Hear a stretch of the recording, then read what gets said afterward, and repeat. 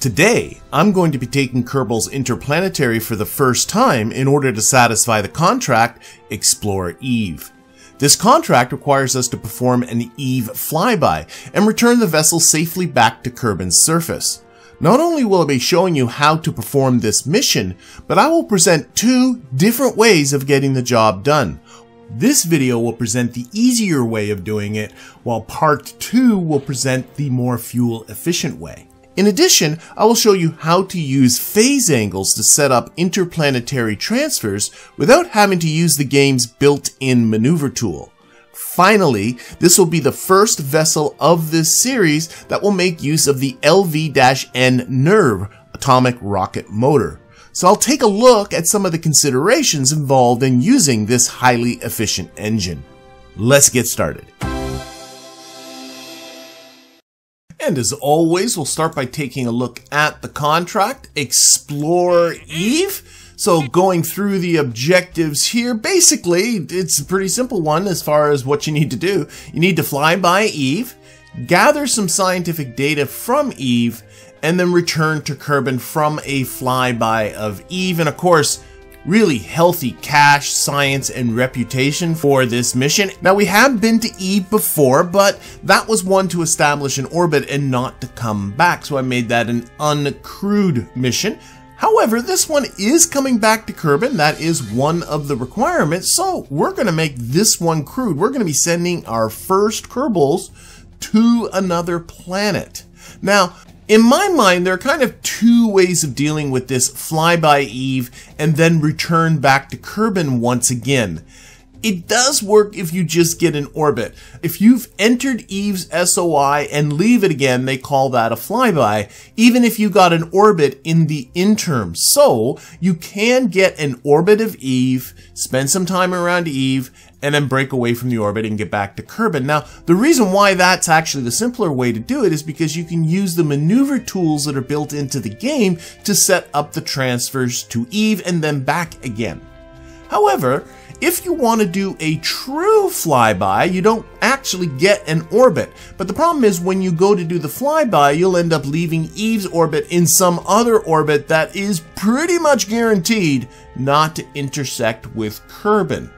I'm going to look at doing both ways. First, the simple way of getting an orbit and coming back, but I'm also going to do this as a true flyby and show you how you can manipulate that trajectory so that you do, well, eventually end up coming back to Kerbin. But let's take a look at some of the tech requirements for this mission. One thing is to note, I do have a Tier 3 tracking station. You can do this mission with just a Tier 2 tracking station without any problem. That isn't a necessity, but of course, with the Tier 3 station, you do get a better signal back and forth with Eve. But what I'm more interested in is getting into research and development and unlocking a few more nodes. So I'll open up the whole tech tree so you can sort of see where I am at. And one of the nodes I'm going to eye right away is right here for 300 science, nuclear propulsion. This gives us the LV-N Nerv atomic rocket motor. A nuclear engine is an exceedingly high efficient engine.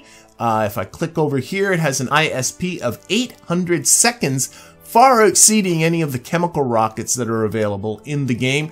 It is, however, relatively heavy and relatively low thrust, but we'll talk about how we deal with that in a little bit.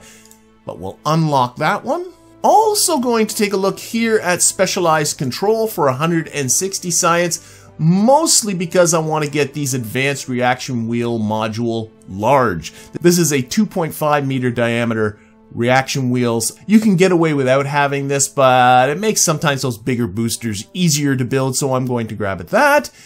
And I'm also going to grab over here aerodynamics. Because you guys haven't been picking the plane missions in my YouTube polls, I really have been ignoring this kind of section of the tree. But what I want, and you'll see why I want them, I want this small nose cone. That's really the only thing I'm after. This is a 0.625 meter nose cone, so for a measly 90 science, I'm going to grab that one as well. Alrighty, let's get started with our build. But of course, we can't start our build without having a budget. Now, I did mention I'm going to look at this at two different ways, so I'm going to budget for the more expensive way, and then I'll be able to use this vessel for both ways of doing it. And the more expensive way is to get the orbit about Eve and then leaving orbit to come back from Kerbin. So that's what we're going to do the budget for. So let's pull up our Delta V map. Again, there's a link down there in the description if you don't have one of these for yourself. But I'm going to assume, this being fairly late in this series, that people have used these before, are kind of used to them. Remember how these work. You pick your destination, in this case Eve, and then you simply follow the route out there, adding the numbers along the way. And if we do that, we see a 930 meters per second for our Kerbin ejection, and then 90 meters per second for the Eve transfer. But don't neglect this 430 meters per second to deal with the inclination difference between Kerbin's orbit and Eve's orbit. This number is a worst case scenario, but it's best to budget for the worst case scenario, so we're going to be adding that on. Then our Eve capture is 80 meters per second. To get down to our orbit is another 1300 meters per second, so now we're in orbit about Eve. To get ourselves back again, all we got to do then is simply follow these numbers back. So it's a 1300 meters per second, then plus 80, plus 90, plus the 430. That's a total of 1900 to get back. You don't count the 930 for the Kerbin ejection, because that's where you're going to be using Kerbin's atmosphere to slow yourself down, bleed off speed, and then use parachutes to get down to the surface. And if we add that all up, that comes up to a total budget for our orbiter portion of the vessel of 4,730 meters per second. Again, this does not count the booster to get this thing into orbit in the first place.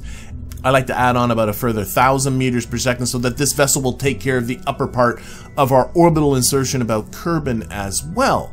Now, I'm going to build this in two stages, and for the top stage, I want it to have a delta V of less than 3,700 meters per second.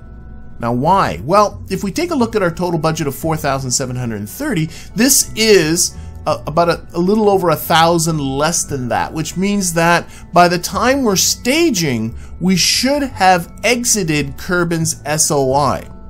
Remember, Kerbin's ejection is only 930 meters per second. This way, that lower stage will be discarded while we're in orbit about the sun, and then we'll have debris around the sun rather than debris hanging around in Kerbin's orbit. This is a personal aesthetic choice on my part, but that's what I like to do, so that's what I'm going to be doing. So what my first plan here is to build my top stage that has my Kerbals in it with a budget of something less than 3,700 meters per second. So we're going to start off with the Mark 1-3 command pod. I'm going to make this a pretty simple rocket. This is going to be my only crew compartment I'm going to do. I am going to take out all the monopropellant to save weight, and we're going to only send 2 Kerbals. Now, if you want to role play that they need to have more space, really simple thing to do is to put on a hitchhiker can underneath that. It fits on very, very well, so now they have more space to move around. And in fact, a really excellent part to put on these really long missions is a science lab.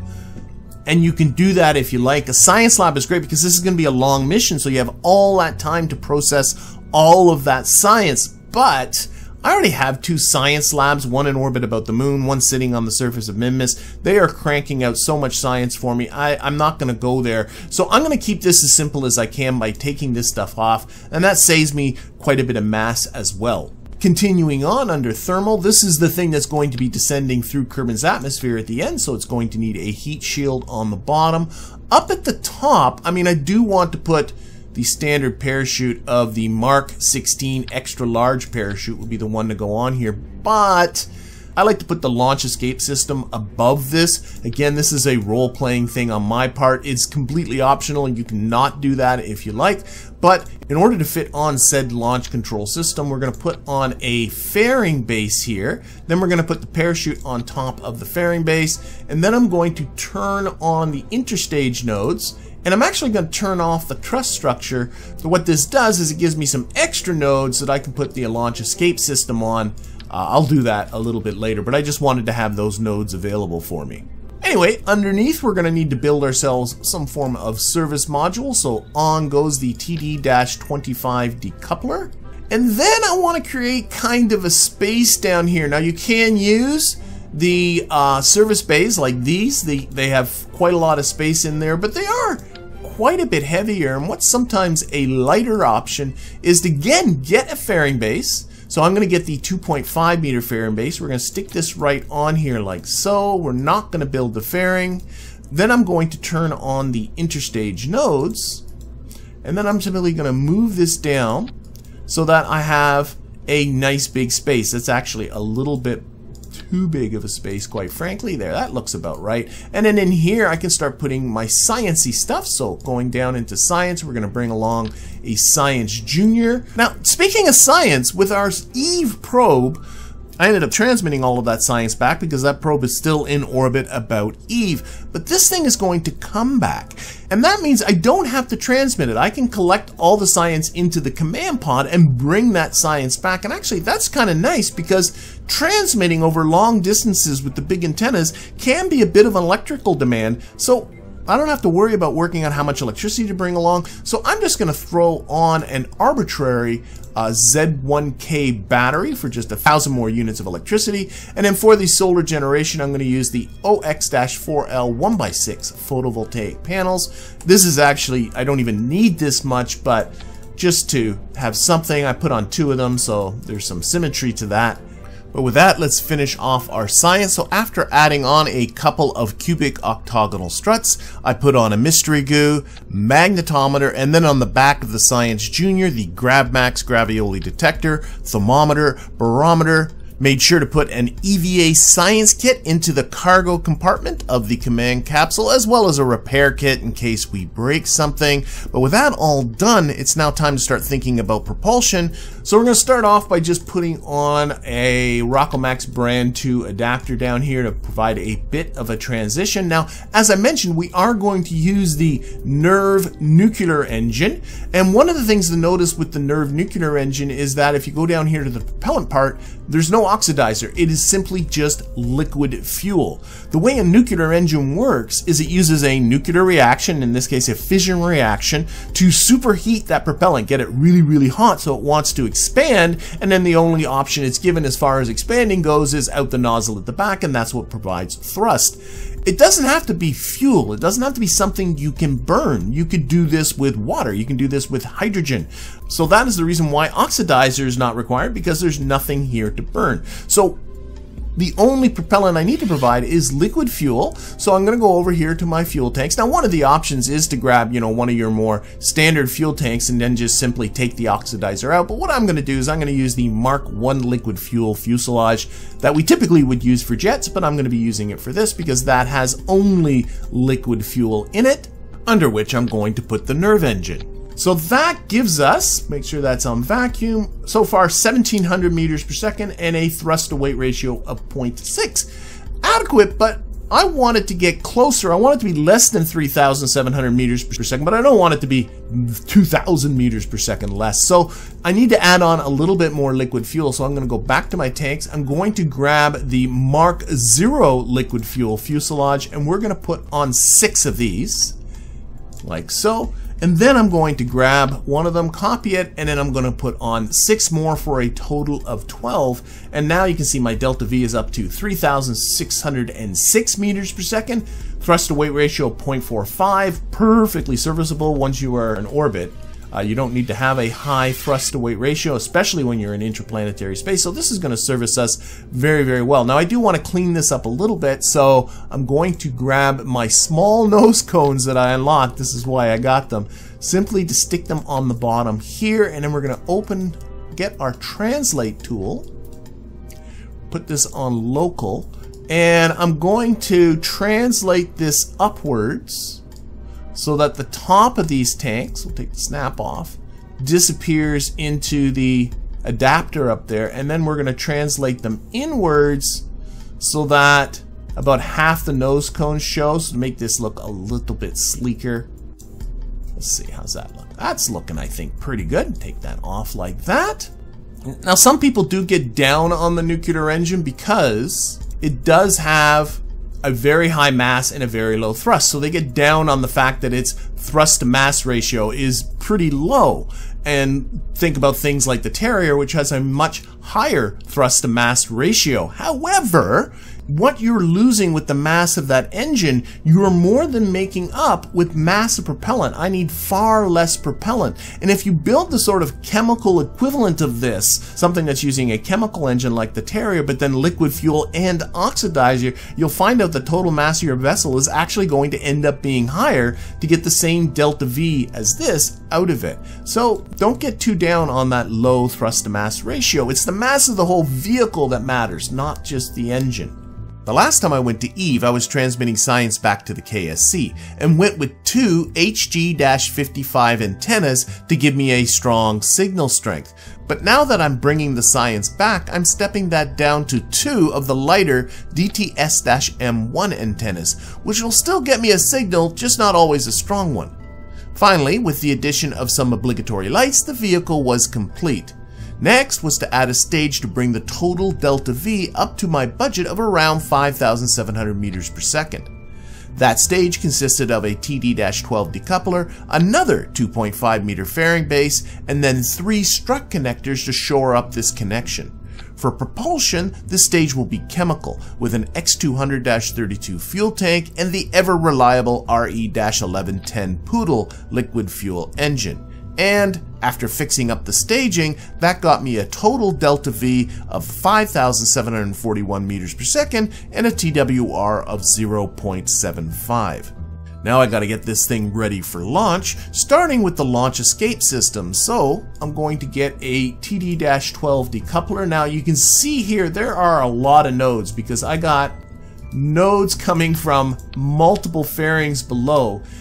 All you got to do if you're getting confused with nodes is turn off the nodes on the ones you don't want anymore. So I'm going to turn off the interstage nodes on this one and turn off the interstage. Oh, they were never turned on in the first place. And now the only interstage nodes I see are the ones from this one here. Turning off the interstage nodes doesn't mess what you've done so far, so that's perfectly fine. I can leave them off if I wanted to. I'll flip that upside down, put that on the bottom like that. I'm also going to, take that truss structure, I'm going to turn it off just because I think it looks better with it not there. Remember, this is going to get covered with a fairing anyway, and then on top of that is going to go my launch escape system.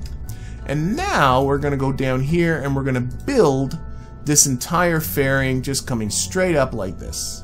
A large fairing like this is a lot of mass, and where it is in the staging diagram will affect the calculated delta V of your vessel. So make sure you have it in the approximate location where it will be deployed, or else the DV calculation will not be accurate. After this, I set up action groups for the fairing deployment as well as the abort action group. Then it was on to the booster.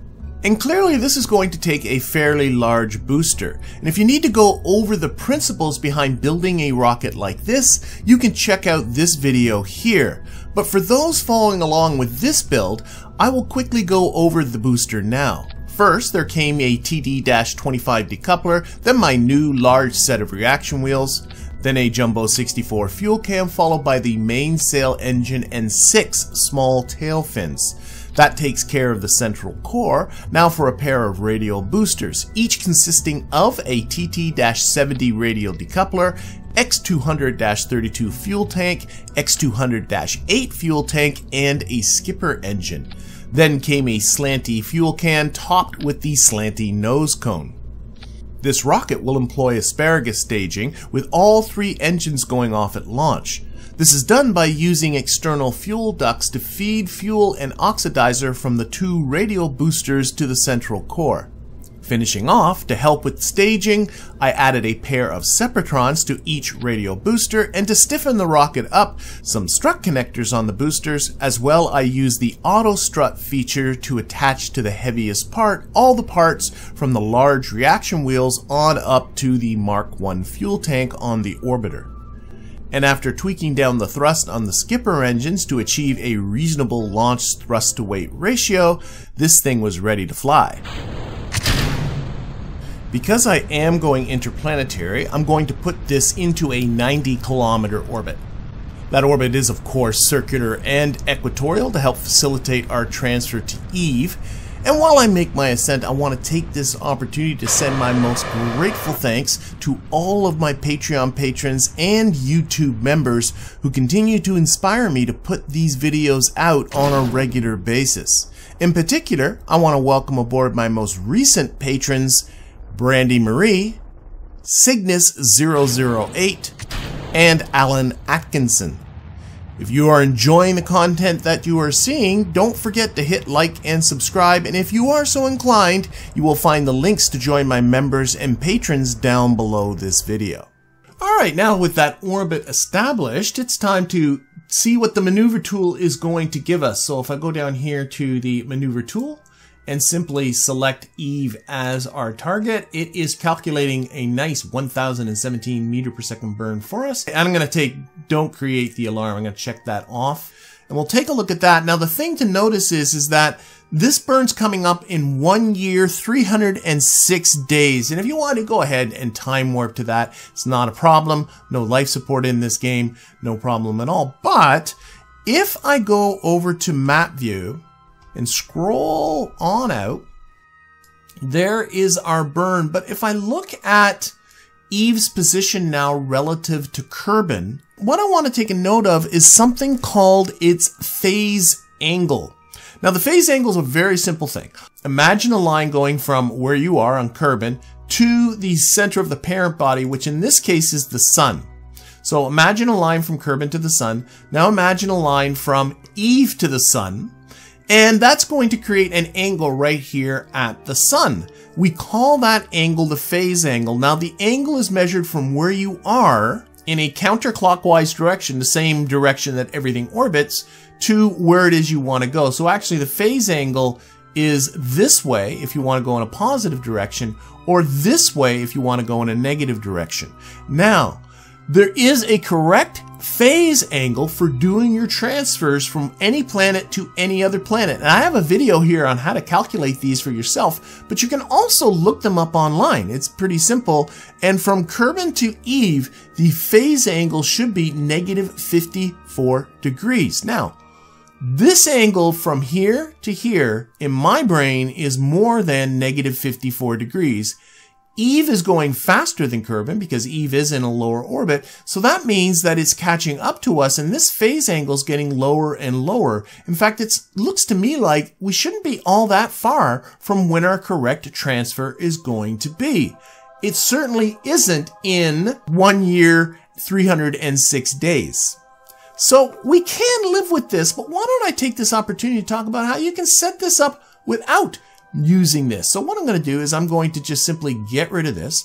Now the first thing you want to do is definitely do a quick save because we're going to do some massive time warping. It's easy to over time warp and then want to go back. So do yourself a quick save. There we go. Okay, we want this phase angle to be negative 54. Now if I set Eve as a target, set that as a target, and if I go over to the approach info for Eve, it does give me a phase angle. You might be sitting there going, oh, this is great. I got a phase angle right here, but it's 109 negative 110 now, and it's increasing rapidly.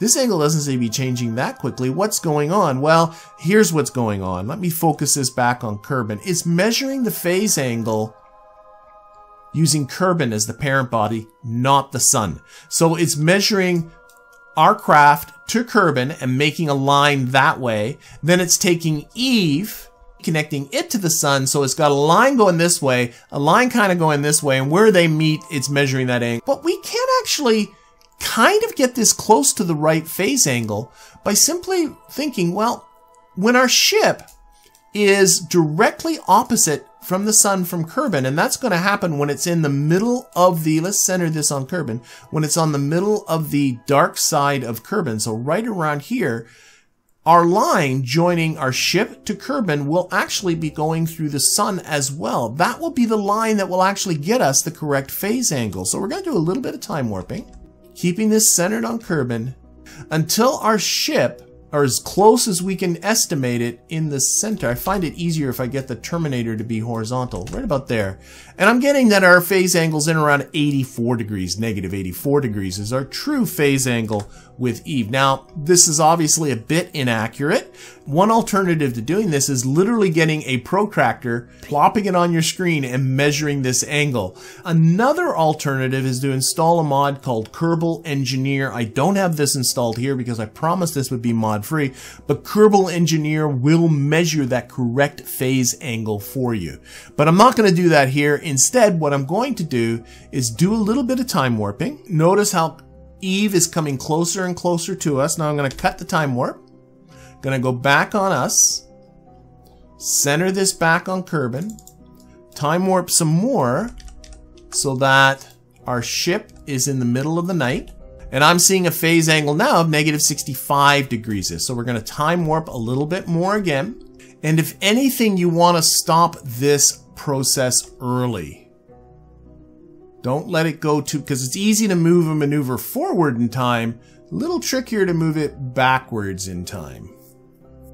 It's a little bit higher than our negative 54, so at this point I think is a good time to set up our burn for Eve. Now, let's keep this in mind. Go to Eve. We are burning inwards, so that means we need to eject ourselves in a retrograde direction relative to Kerbin's orbit about the sun. So we need to eject ourselves off in this way. So that means our burn is going to be over here, about-ish. And again, it's about 1,000 meters per second. So we'll stick in about there. That's pretty close for now, so that we're kind of jerking off in this direction. And we can see here, I already have my periapsis too low, so I can dial that back a little bit. Okay, so you can see I'm not getting my intercept numbers, and that's because, well, there's an inclination difference. So if you actually look at where our periapsis is, you can see our periapsis is actually quite a bit above Eve's orbit. And so this isn't going to be the greatest of encounters, and to be honest, that's probably why the maneuver tool is skipping this one. It probably looked at it and said, I don't like it. It's too far. You know, we're going to have to do a big, huge correction. Let's do the one after that. Well, forget you, maneuver tool. I want to leave now. So what we're going to do is we're going to put another second maneuver at about the halfway point around where the ascending node is. That actually tells you that the ascending node being at about the halfway point means that this is about as bad as it's going to get. And actually, since it is so close to where the ascending node is, why don't we try and zero out this inclination? So I can see I need to bring this down anti-normal. I do want to emphasize that you don't have to do this correction at the AN or the DN. I'm doing it here because the AN happens to be at about the halfway point to Eve. If the AN and the DN are nowhere near the halfway point to Eve, then don't do it there. Do it at the halfway point to Eve. But now that I got my inclination down to 0, I can go back now to my first maneuver using the tool down here. And I can see my periapsis is a little on the low side. I can also see I'm starting to get my intercept marks. So now I play with the prograde retrograde of the first maneuver. That's the one in low orbit about Kerbin until I get the encounter. Don't forget that you can also adjust the exact timing of the burn, including the option to hop ahead orbits so that the burn is later. But before too long, you should find that you get that Eve encounter. I like to continue to fine-tune this. I want to eventually insert into a 120 kilometer orbit about Eve, which will get me that near space science while still being comfortably above Eve's atmosphere of 90 kilometers. So I'm getting my closest approach as close to 120 kilometers as I can and as close to equatorial as I can. This tuning is first done by making tiny adjustments to the first maneuver, either in the prograde retrograde direction or with the timing. And once you have that as close as you can fine-tune this further with more tiny adjustments on the second maneuver, either in the normal or radial direction. But it doesn't have to be perfect. There is plenty of time for further corrections along the way, so once you're happy, it's time to perform the burn. Perform the first burn as accurately as you can, but any inaccuracies that you encounter can still be easily corrected with further tweaks to the mid-course correction maneuver node. As these are my first Kerbals to exit Kerbin's SOI, there was a bounty of science to collect once I was orbiting the sun. But once that was accomplished, I just time warped to that mid-course correction. Along the way, I was also treated to my first sighting of a comet in this game. Very exciting. Take your time with these mid-course corrections. There's no need to rush, and if you aren't happy with the result after completing the burn, there's plenty of time to try again. I ended up with an actual collision with Eve when I was all done, but I was very happy with the small inclination of this trajectory, so I decided to leave this until I was actually in Eve's SOI, where a small radially out burn performed just after entering Eve's SOI pushed my periapsis to my 120-kilometer target. Note, by the way, how the flyby requirement of the contract has already been checked off.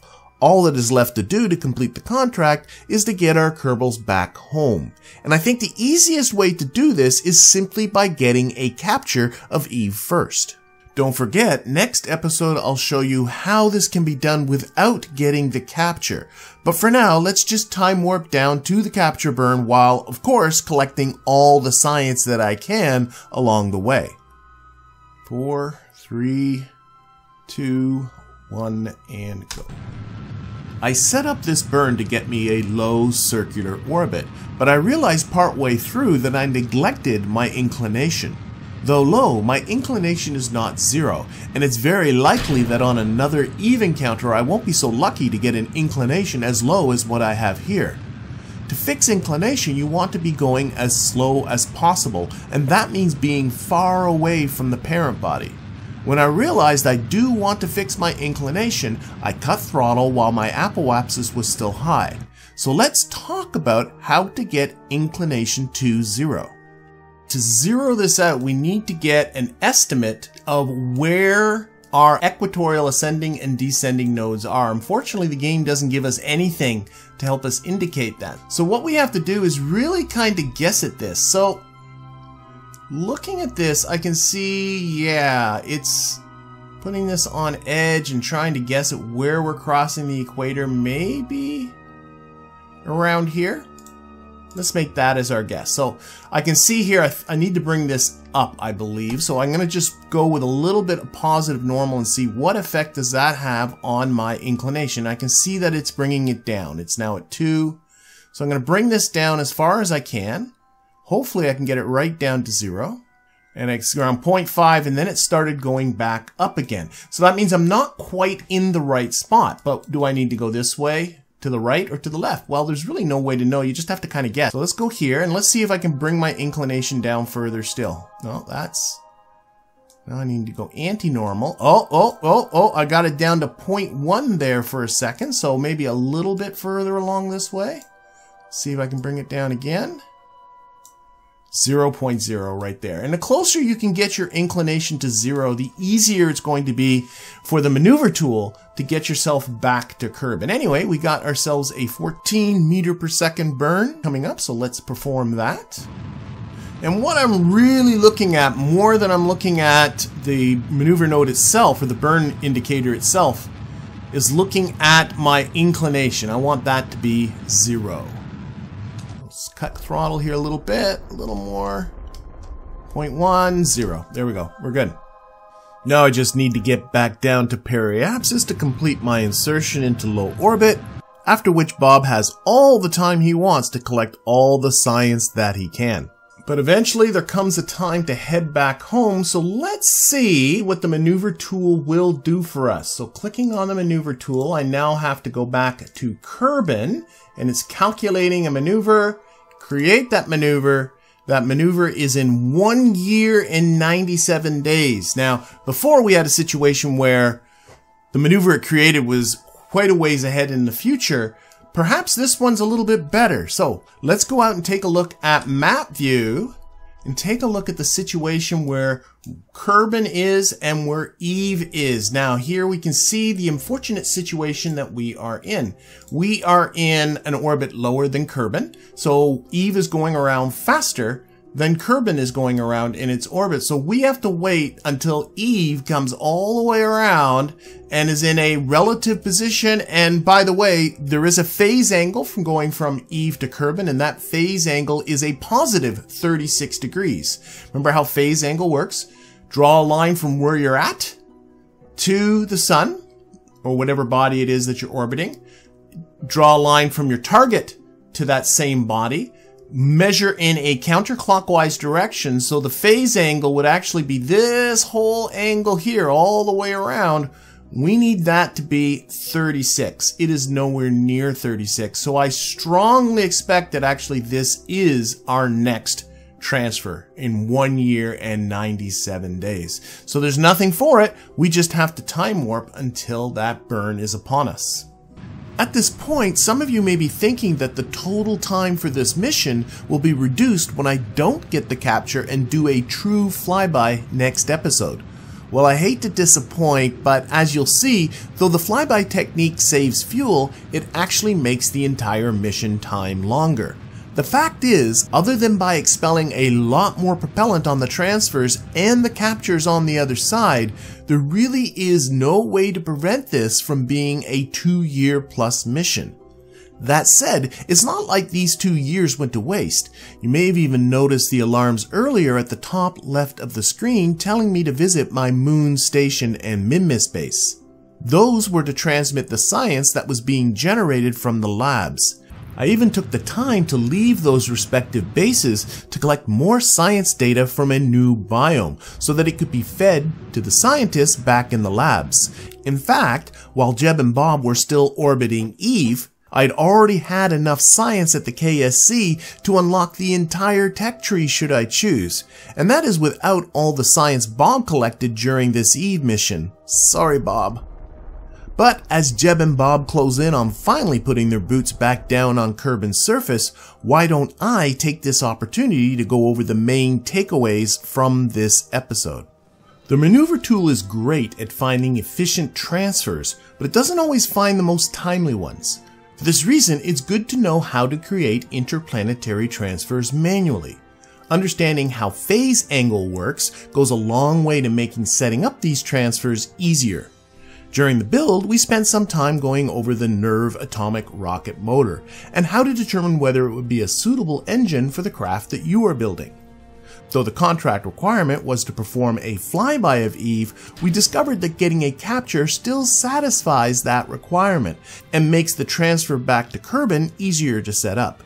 And finally, I looked at how to zero the inclination of your orbit even when you can't be sure exactly where the ascending and descending nodes of that orbit are. And with that, I'm going to be drawing this episode to a close. Jeb and Bill will be back going around Eve next episode, and I'll be looking at how to complete this contract without having to get the capture about Eve. I hope to see you then.